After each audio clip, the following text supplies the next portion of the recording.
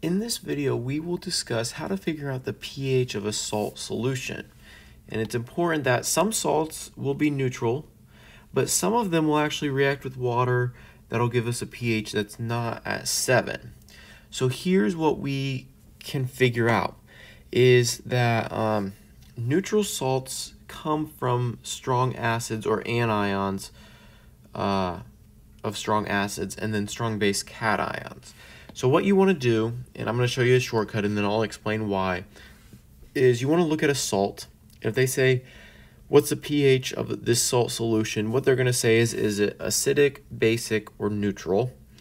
And they'll have to give you numbers if you actually figure out the pH. But what I can do is I can look at this iron 3 nitrate in example A, and I can see HNO3.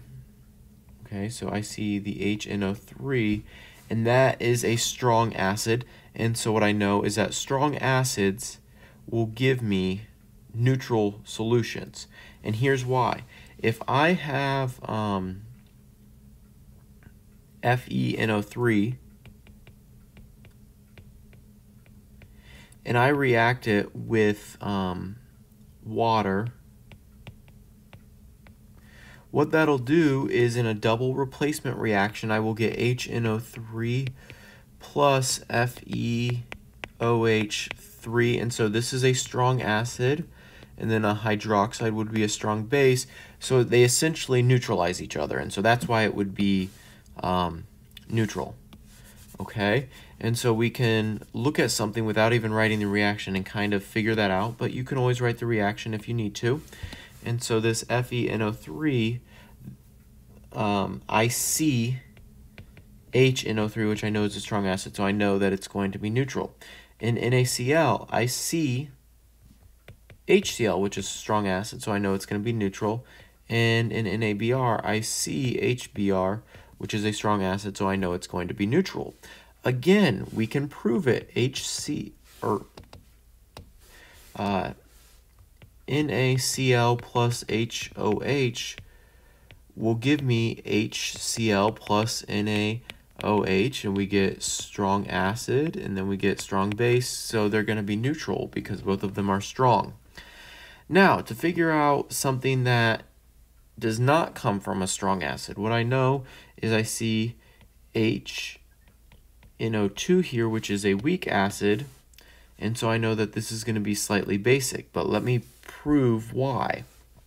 I'm going to use the same method. I'm going to take FeNO2 3 plus HOH, and in a double replacement reaction, I'm going to get HNO2, which is a weak acid, plus FeOH3, and this is going to be a strong base, so it's going to be slightly basic. With sodium acetate here, I see HC2H3O2, or the weak acid. If I put a weak acid, or if I form a weak acid in water, then there's going to be a hydroxide, and I'll prove that.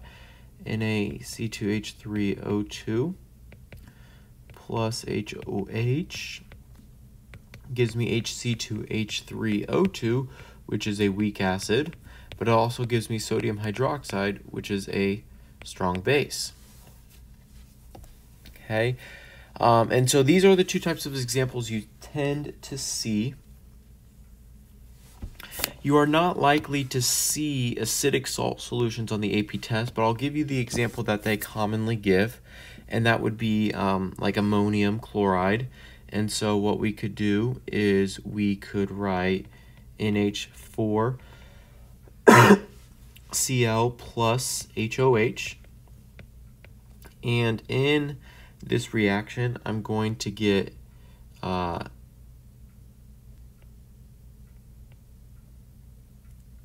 HCl plus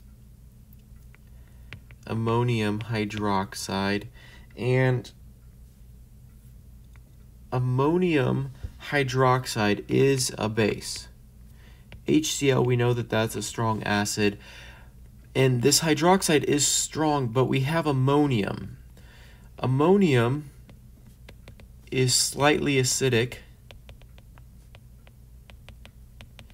And so what ammonium will do is ammonium will actually dissociate and react with HOH and give us NH3 plus H3O plus 1. And so this ammonium, not only does this react and give us HCl, which is a strong acid, but then the ammonium goes and reacts and gives us H3O plus 1.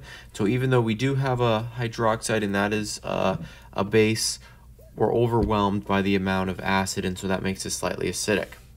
I would not worry too much about acidic salt solutions for the AP test. I don't think that it's really worth your time because it's probably not going to show up, and if it does, it's not going to be a lot of points.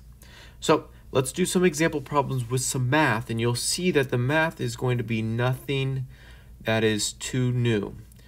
Okay, what we have is we have a solution of NaF, and then we're given the Ka value of HF. So what we're going to do is we're going to take NaF plus water. NaF is aqueous plus liquid water. That will produce NaOH plus HF in just a double replacement reaction. And what I can do right now is I can see that this is going to be basic. So when it asks for the pH, I can predict that this should be basic.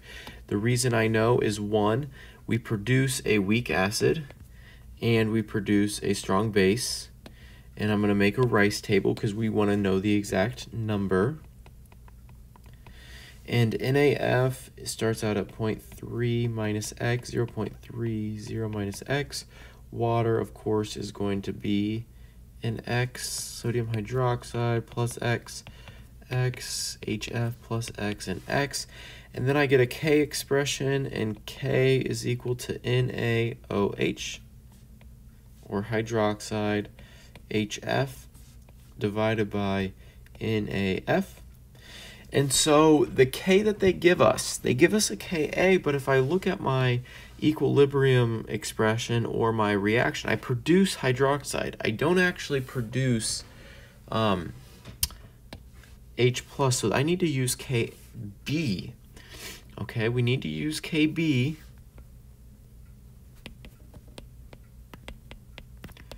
because hydroxide is produced.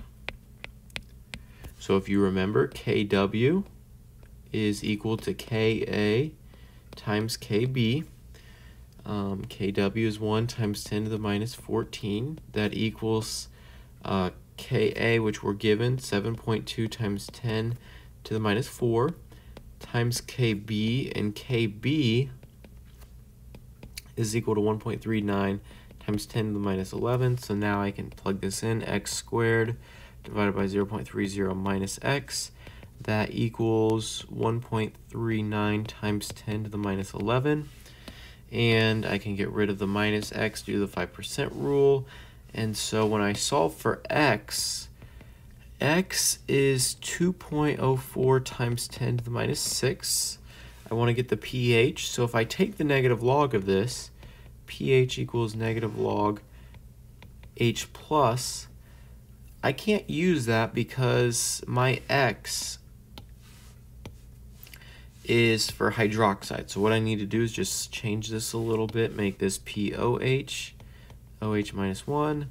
And so now POH equals minus log 2.04 times 10 to the minus 6. And when I take the negative log of that, I get a little bit less than 6 at 5.69, and that equals the POH. If I take 14 minus the POH, which is 5.69, I will get 8.31, which is equal to the pH in what I am trying to solve for here.